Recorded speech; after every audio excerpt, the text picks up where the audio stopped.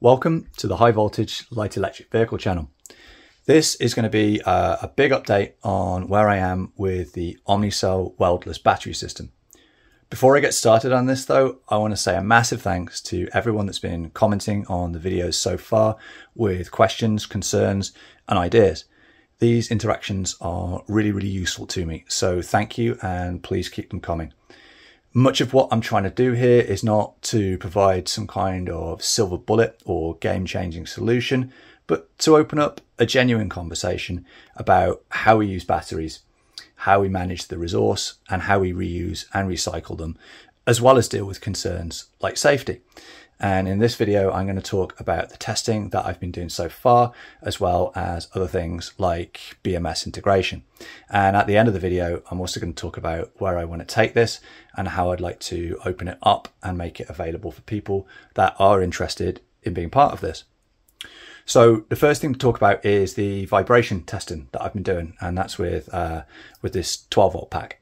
And I've been loading this into a vibratory tumbler, and I'm trying to mimic the effect of vibration that you would have on battery packs on e-bikes when they're in use. And the first tests were with the initial kit that I built, and I've also been testing them with the latest update, which I've made changes to use M3 bolts to secure the two, plates, if you want to call them, in place. I've had this pack vibrating for over 3 days cumulative time in the tumbler with no signs of degradation in the connections. The clip that I'm showing here is actually after 24 hours of testing, and it's in response to a question that was asked as to whether there were any fluctuations with the lights. So I hooked up one of my 100-watt bike lights to it, and you can see that there. I realize this isn't a perfect testing solution. It's not lab level testing, but it's the best that I can do on the budget that I have right now. And I'm also aware that the frequency of vibrations can be different in the real world. So there could be a resonant frequency problem with this stuff.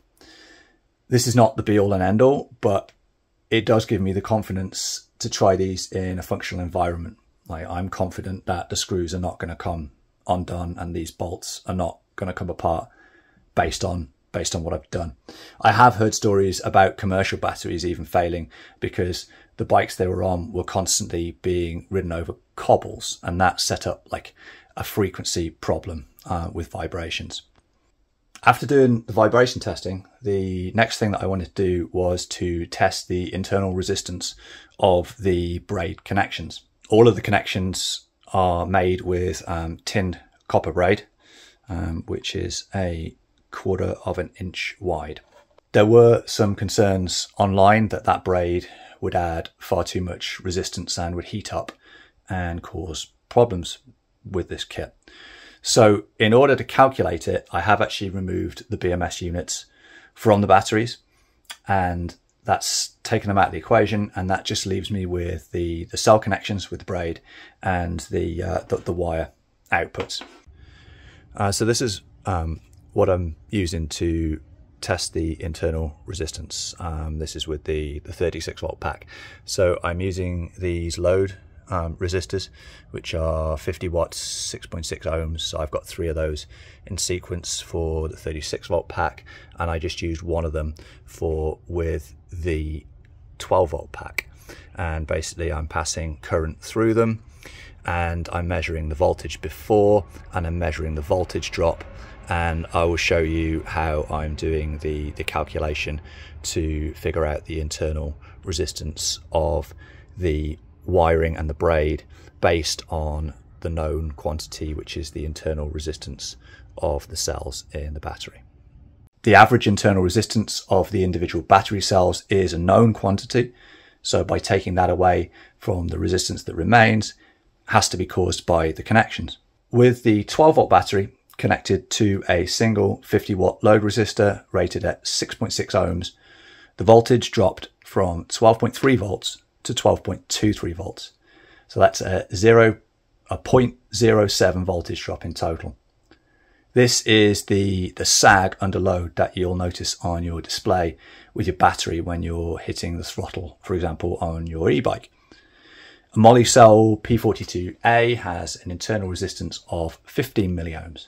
You add them in series and you divide them in parallel.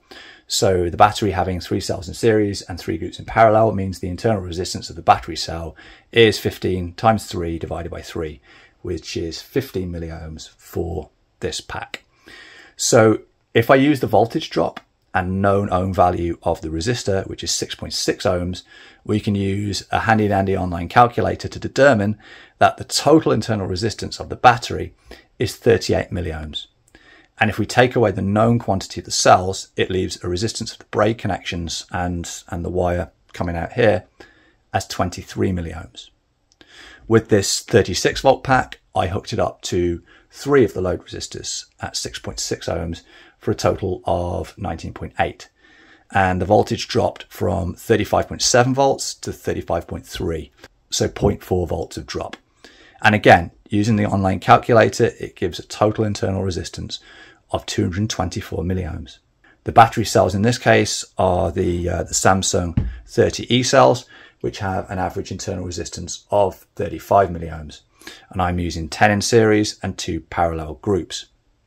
So 10 times 35 divided by 2 gives us 175 milliohms in total.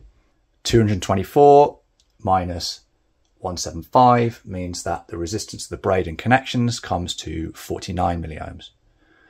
These are not horrible numbers. These are the kinds of numbers that I'm confident to use this pack to, say, power the CYC Photon at about 500 watts.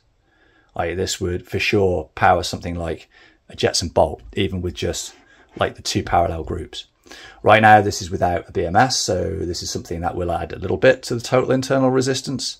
So I guess this is a good time to show you some of the BMS options I'm looking at and how I'll be connecting them to the packs.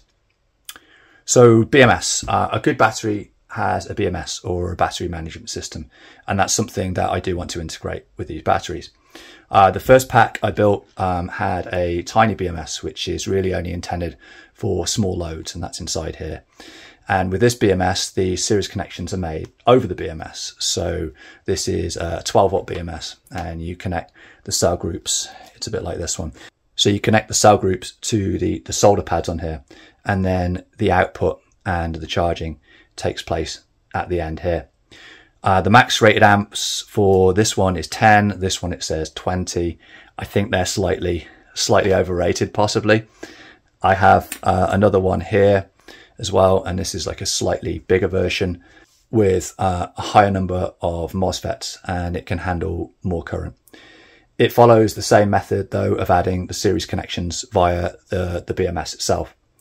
The ones that I'm going to be using to actually start doing some testing and work with are from Daily, and that's these here.